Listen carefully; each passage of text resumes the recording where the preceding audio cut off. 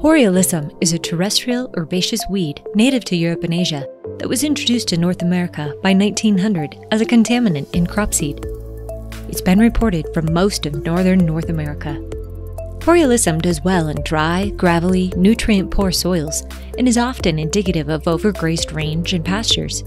It can also be found on mountain slopes, lawns, riverbanks, roadsides, and other disturbed sites. It displaces native plant species and reduces crop production and forage production on rangelands. Hoary Alyssum is also toxic to horses, causing limb swelling and lameness, hemolysis, and abortion. Hoary Alyssum grows as an annual, biennial, or short-lived perennial. Seeds germinate throughout the growing season, but most frequently in spring. They form rosettes with long taproots. Some plants bolt and flower the same year, others bolt the second year. Basal leaves are hairy, oblong, and up to 3 inches long, with smooth to slightly wavy margins and long stalks. Stem leaves are smaller and alternate, and gradually become stalkless. 1 to 10 stems are produced per plant, each reaching 1 to 2.5 feet tall, and often having multiple branches.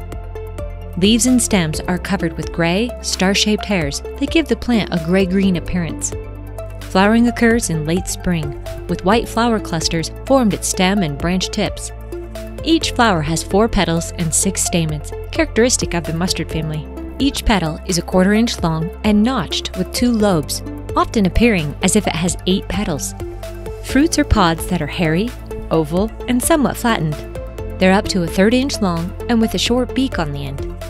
Each pod contains 4 to 12 round, reddish-brown seeds. Seeds may remain viable for several years.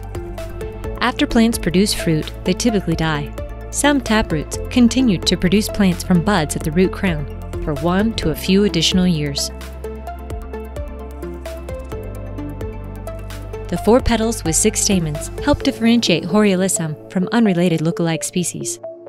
Several related mustard species are present in North America, and many weedy species resemble Hoary Alyssum with their wiry growth, white flowers, and growing to a similar height in similar habitat. Many potential look-alike mustards have lobed or toothed leaves, flower petals that are not divided, and fruits that are smaller spheres or flattened with obvious wings.